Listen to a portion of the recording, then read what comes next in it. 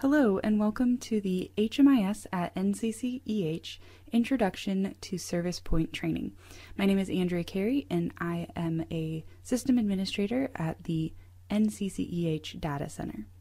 This training serves as an introduction to our software so that you're able to navigate and access our HMIS system.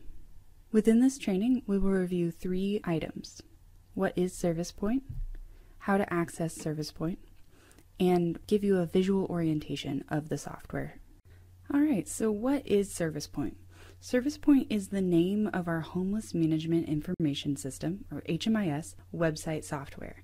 And you may hear us refer to the company that owns and operates this software called WellSky. We have a specific website that is called HMIS at NCCEH and organizes all of our client level data. You should only use this URL, this website, to access HMIS. Your login information will not work on any other website. Where can I practice? We have a separate website where you can practice using fake clients on a mirror image of our live HMIS site. Copies are made of our live site throughout the year without client details. This training site has the same look and feel, but you can create fake clients to test your skills. We will use this training site to test the skills of new users and make sure that everyone is ready to join HMIS when they get their license. Next, we'll review how to access ServicePoint. HMIS licenses give individual people, also called HMIS users, access. Each person has a unique username and password to the live HMIS site. All data entry must go through your unique username and password. Continuums of care, or COCs, using HMIS at NCCEH cover the cost for their agencies. HMIS is open to all homeless dedicated agencies regardless of funding source. Even if you are not funded through the COC NOFA process, you are welcome to join HMIS. There are 2 main roles in ServicePoint. First, we have our Case Manager 2s, or CM2 for short. This role creates client records, edits client records, can run reports, and also view all of the data within their assigned projects. This is the typical role for anyone doing basic data entry or client engagement. Then we have our agency administrators, or AAs. These users have the same abilities as Case Manager 2s, but they can also reset passwords for anyone within the agency. In addition, they are responsible for overseeing HMIS activities, ensuring data quality, and they're our point of contact at the data center. Each agency participating in HMIS must have at least 1 agency administrator. Keep in mind for ServicePoint that passwords can only be reset by agency administrators or the NCCEH Data Center. We all forget our password sometimes, so don't be hesitant to contact us if you need your password reset. You will use the same username and we'll give you a temporary password. The temporary password allows you to log in to reset your password. This way, your true password is kept private. Once you use your temporary password, it will immediately expire. A bright red message will appear that says, "Password has expired." Make sure that you're following the directions for password requirements and enter the same new password into each box below. Remember, clients are counting on us to keep their information private, so make sure your password is a strong one. Now we are ready for a visual orientation within ServicePoint. Upon logging in, you'll see a screen that looks like this. The only difference will be that the top band will not be orange on our live HMIS site. This is a screenshot of the training site. Zooming in a bit, you can tell this is the ServicePoint training site because of the title in the upper left-hand corner.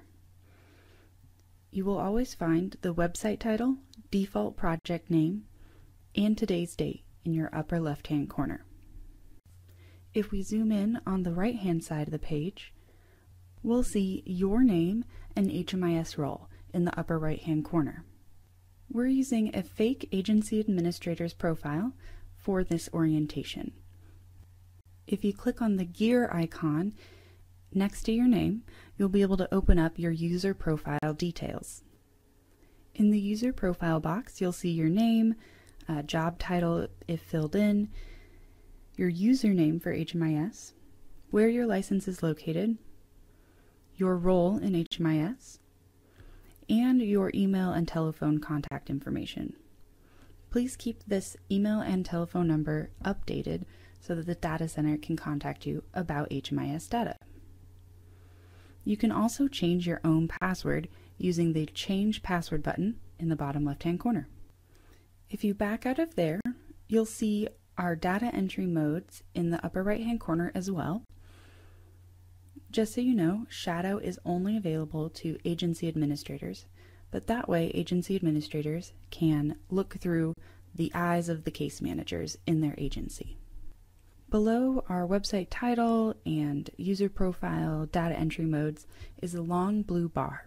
On the left-hand side, you'll see a pathway that is mapped as you go through ServicePoint. Here, it identifies that we are currently on the Homepage dashboard. On the right side of the blue bar, you'll see a box labeled Global Search. If you click here and use a client ID, you can then go directly to that client's profile.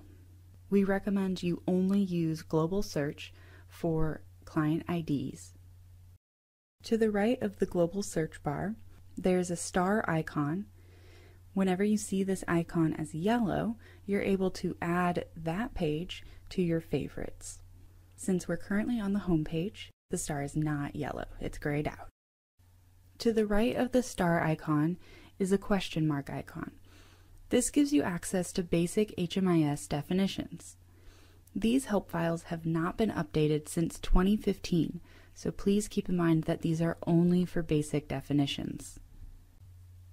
In the middle of our home page, there are two tabs listed for news items. The NCCEH Data Center will post general HMIS updates through System News, that tab on the left, and agency admins can use Agency News to update HMIS users within the agency. You can see this test message below, and you can click on that title to get the full message. And here are the details of that full message.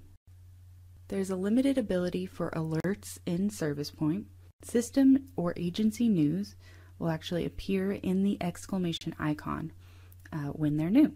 Keep in mind that this alert system does not include any email communication. Next, we'll look at the left side menu of our homepage. At the top of the left side menu, there's a tab that is called Last Viewed. If you click on the black arrow of this tab, you'll see a short list of clients you have viewed recently. This way, you can jump between several households easily. If you click the next tab over, labeled Favorites, you'll see a list of elements that you have identified as favorites. The next item on the left side menu is Home. This button will bring you back to your homepage dashboard right here. I also want to point out the vertical line and arrow that allows you to collapse the left side menu if you want to, expand the right side of your screen. The next items in our left side menu are ServicePoint modules. You can tell these are ServicePoint modules because they have the word point in the name. We will mostly be using Client Point.